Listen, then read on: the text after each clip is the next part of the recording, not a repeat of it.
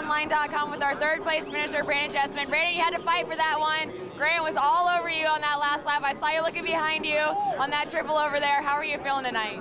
I was feeling pretty good. I had to come out of the last chance qualifier, but my Monster Energy Pro Circuit Kawasaki got me out to a great start, and just worked my way through the pack. And yeah, I saw Josh over that triple the last lap, and I just tried to not make any mistakes and work through the lappers the best I could, and it paid off.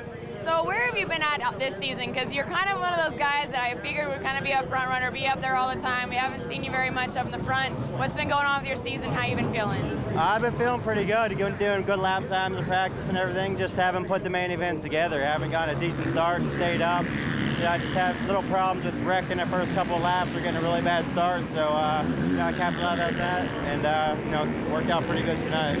All right, well, good luck in St. Louis. Thanks. Hey, thank you. Brandon Jessman, our third place finisher here in Detroit. Devin Mitchell here, Supercross on line knockoff. I'm so pumped I did not get squirted with that. Thank you for not getting me. Well, Jamie, we appreciate your hard work. All right. Are we still rolling? Okay, we're still rolling. We're here with our second place finisher who just got doused with a whole bunch of champagne by his team manager. How are you feeling tonight? It's got to be exciting. You haven't had the best of seasons. We haven't seen you up front. You've had a lot of bad luck. What's going on with you right now? Oh, I'm so happy. I've been working so hard. And I just kind of came unprepared this year. I came in with an injury and just been, fighting through it. And it's glad to finally be up there and be where I belong. So what's the deal for St. Louis? Now that you have this momentum, I heard from your teams that they're waiting for you to kind of get that fire underneath you and get going again. Is this going to be something we're going to see you up here more? I sure hope so. I'm going to try my hardest. All right, Ryan Morris, our now soaked second place finisher here in Detroit. You didn't really have to fight hard for that one. You won your heat, you went out, you got the whole shot, you took home.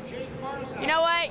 You're going to win St. Louis most likely. You're going to get out there. You're going to take the championship there. How are you feeling tonight? It feels great. Finally it's finally, the points are really close. It was 17 coming in tonight, and now it's down to 3, and I think I'm in a pretty good position going into next weekend.